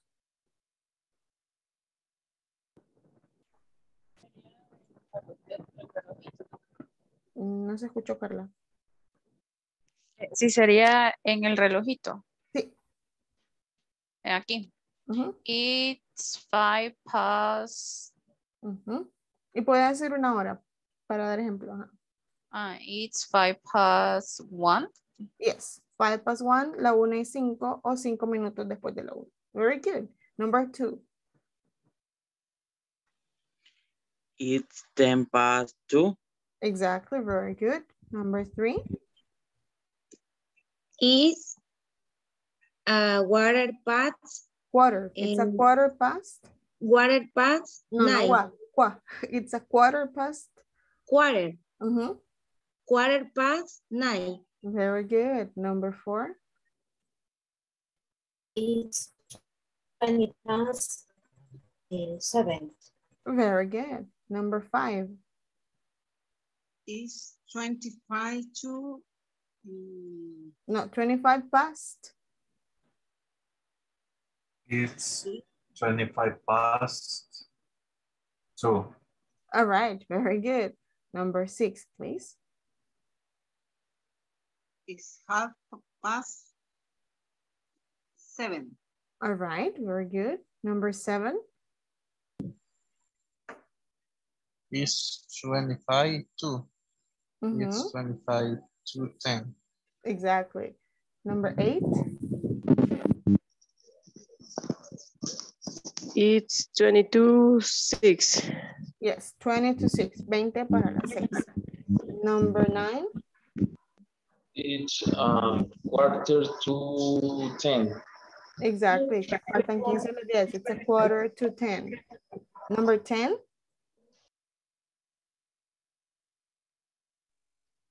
It's 10 to 3. Very good. And number 11 sería, había una más, que sería it's 5 to, cuando ya faltan 5 para la hora. For example, right now it's exactly 9:55 or 5 to 10. All right. Vuelvo y repito, ustedes pueden decir la hora más la cantidad de minutos que han pasado. O pueden iniciar diciendo la cantidad de tiempo que ha pasado de la hora anterior, de la hora en que está. ¿Ok? Las dos versiones son las aceptadas. Leamos la cajita verde. ¿Quién me ayuda a leer la que está acá? En el lado izquierdo. We use at plus time.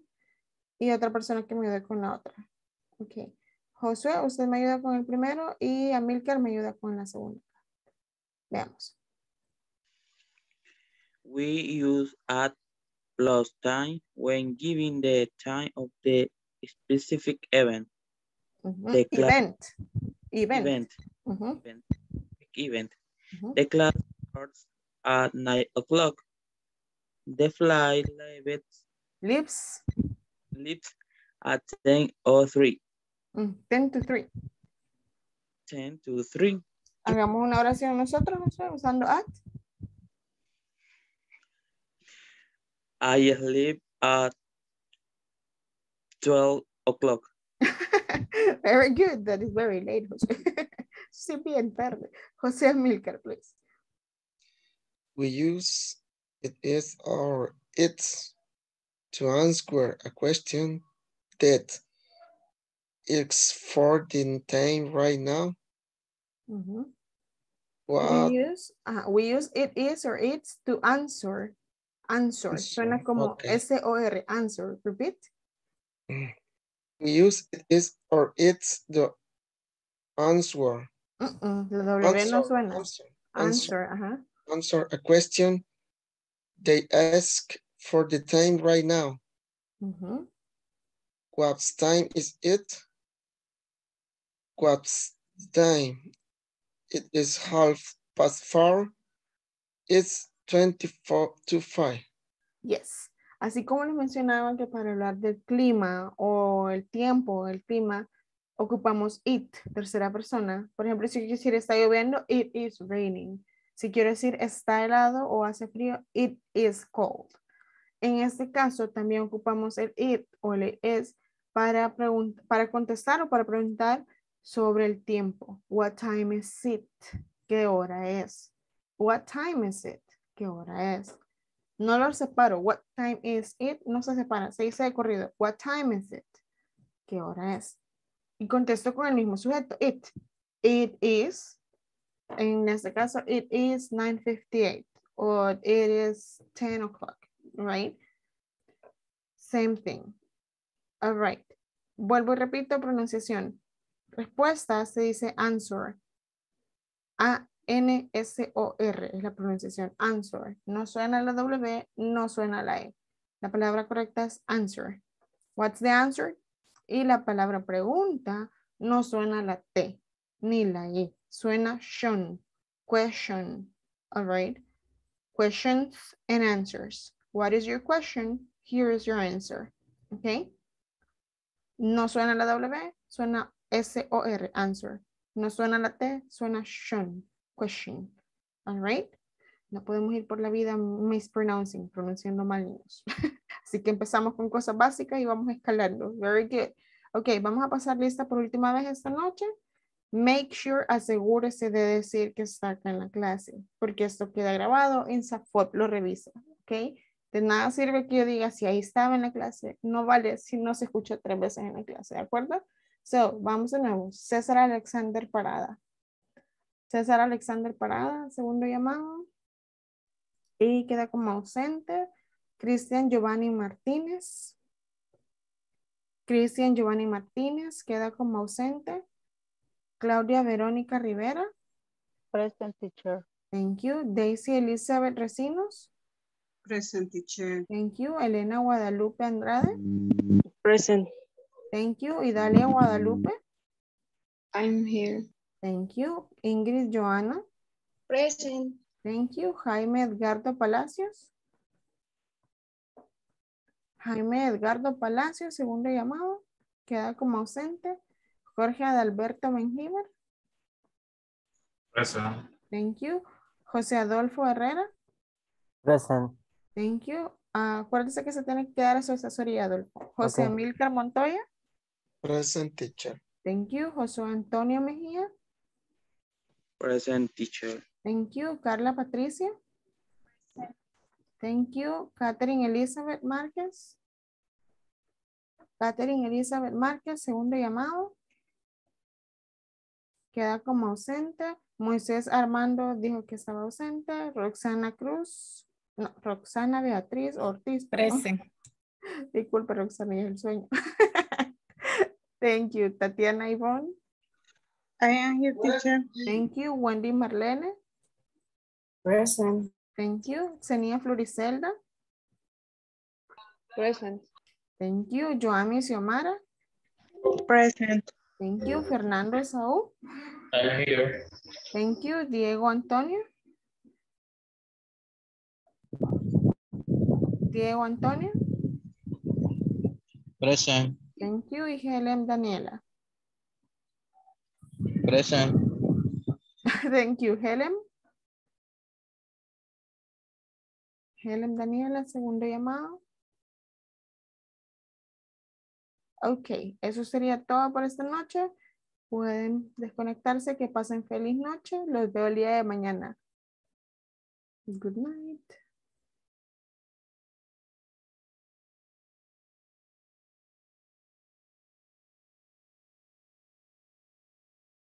Muy bien, ya se desconectaron, José Adolfo. Por lo general siempre se queda alguien ahí como, y yo, se desconecta y ellos. Sí, Carl. ¿Qué tal? ¿Cómo está, Adolfo? Bien, bien. Un poquito ¿Cómo prefiere cansado. que le digan, José o Adolfo? Cualquiera de las dos maneras. Ah, ok. Good. All right. How was your weekend? ¿Cómo estuvo el fin de? Cuénteme. Pues un poco cansado porque el sábado salgo al mediodía, pero me llamaron de la oficina que tenía que ir a sacar unos documentos para mandarlas a San Salvador en la tarde. Entonces me tocó regresar. Ay, Diosito. Ajá. Ya Y se el había dom- ido y regresó. Sí, y el domingo, pues en la mañana, como yo bailo, Ujú. entonces en la mañana tengo ensayo y en la tarde, pues veo qué hago aquí en la casa. Qué genial. Está en un grupo o algo así. Sí, Qué en la chido. compañía de danza Génesis. No sé si le suena el nombre de Giancarlo. No, pero sí sé que tienen presentaciones, ¿verdad? Como en Sí, diferentes lugares. Ajá. Sí. That's really bueno, cool. el año pasado, no, el antepasado, estuvimos en un programa en el Canal 4. Qué genial. Sí, que pasa haciendo cosas. Sí, pasa ocupado, ya Sí, lo vi. Pero qué chido que tiene algo como personal, algún hobby, right? That's really sí. good. Igual también juego fútbol. Ajá. En la tarde veo qué hago, se refiere a jugar fútbol. Ajá. Very good. Dígame, Adolfo, ¿qué lo motivó a meterse a este curso de inglés con INSAFORP? Fíjese que más que todo para entender más lo que son los códigos de programación, para extender más un poquito se llaman los códigos, la sintaxis de los códigos.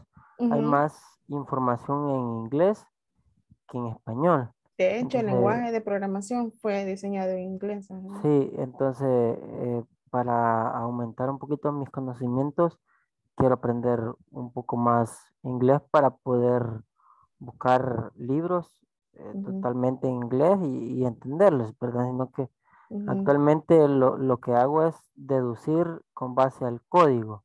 ujú. Entonces, ahorita estoy omitiendo todo lo que es la información y solo me voy de un solo el código, lo compilo y de ahí entiendo qué hace y cómo Lo funciona. corre y a ver, y de ahí deduce. Ajá. Entonces, pero es un Good. poquito más complicado. Y está aprendiendo a programar, Adolfo, o ya No, sabe. ya me gradué, Ah, ok. pero en mi carrera nunca se termina de Ex- aprender, salen nuevas tecnologías y nuevas cosas. ujú, Entonces, para no quedarme un poco desfasado, ujú. entonces mejor aprendo un poquito más cosas para aumentar el conocimiento. Eso está muy bien. ¿Y de qué se graduó, Adolfo? Ingeniero en sistemas. O sea que el inglés solo es como ese extra que le falta realmente. Sí, fíjese que es como que ese plus que necesito como para estar ya, para hacer un development full stack Ujú, completo. Entonces, ujú. porque sí, me rebusco programando y haciendo otras cosas, porque soy también diseñador gráfico. Ok.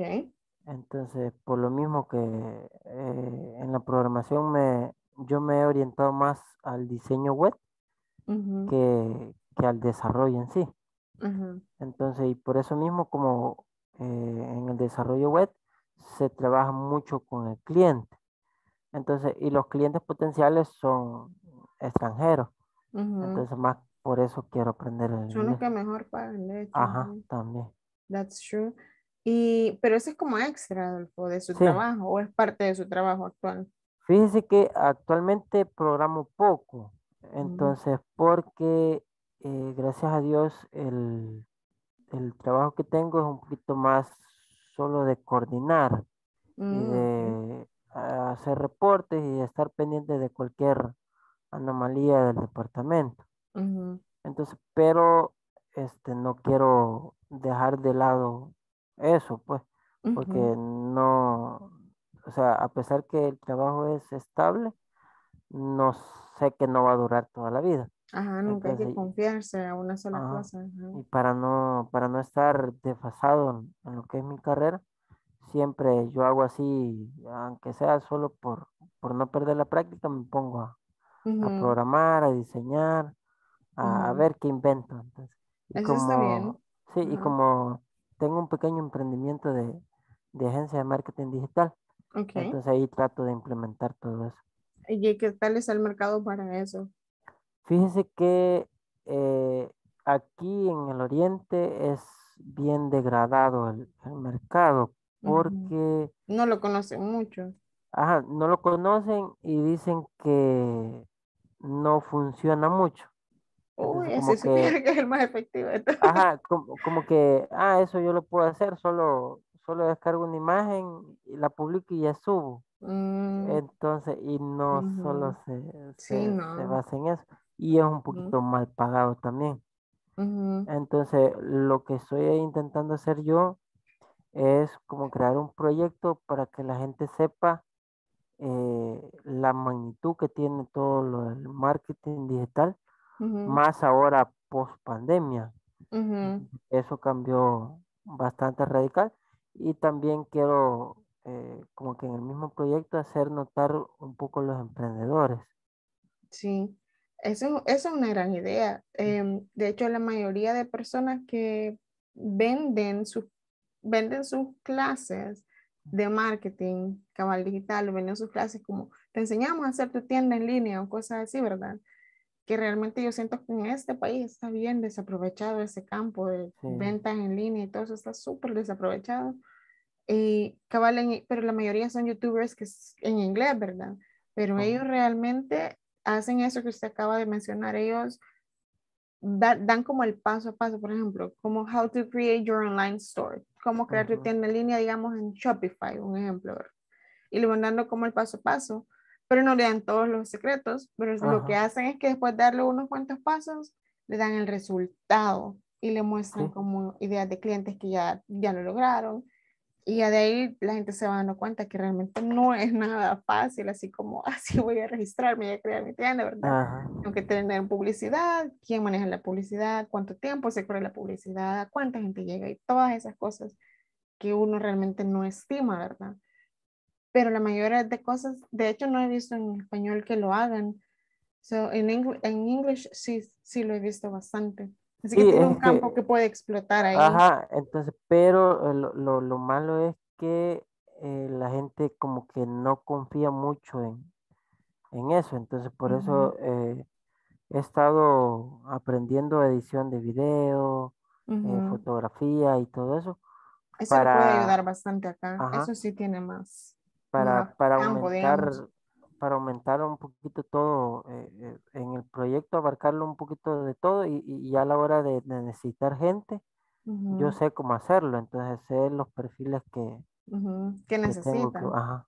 Ok. So, la verdad es que aprender inglés le va a servir en todas esas áreas, porque al final del día cosas como edición de video y programación, Adolfo, no sé si ya se ha metido realmente o ya tiene una idea de las plataformas para trabajar freelance.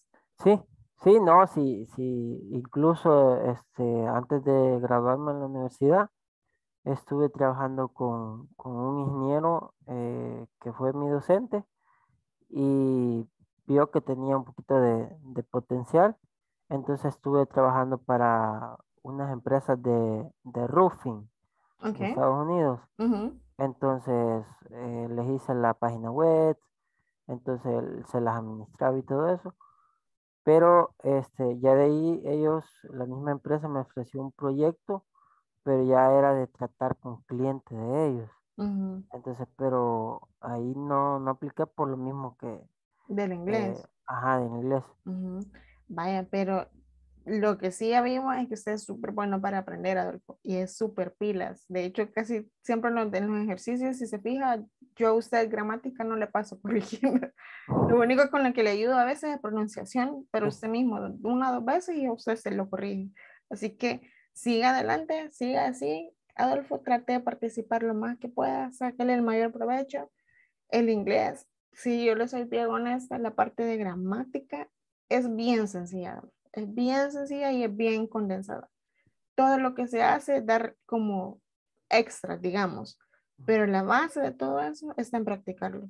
Una vez que se me da un tema, se me explica la gramática, el cómo y cuándo y para qué, de ahí en adelante es práctica, ¿ok? Sí, Así yo que, lo que estoy haciendo, teacher, es con lo que vamos aprendiendo, como yo ya tengo varios libros descargados de programación en inglés, entonces trato de leerlos así de corrido y ya ahora que conozco un poquito más verbos, entonces ya voy como formando sí. las oraciones. Y de hecho, programación casi que en presente esto, tiempo presente Ajá. casi que se habla para porque es tal cosa, sí, tal cosa es. Entonces, yes, very good, muy bien.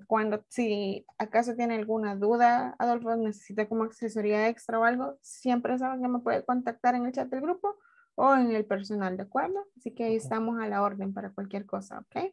Bueno, Cuídese, que tenga feliz noche. bueno, gracias, Bye. teacher, feliz noche.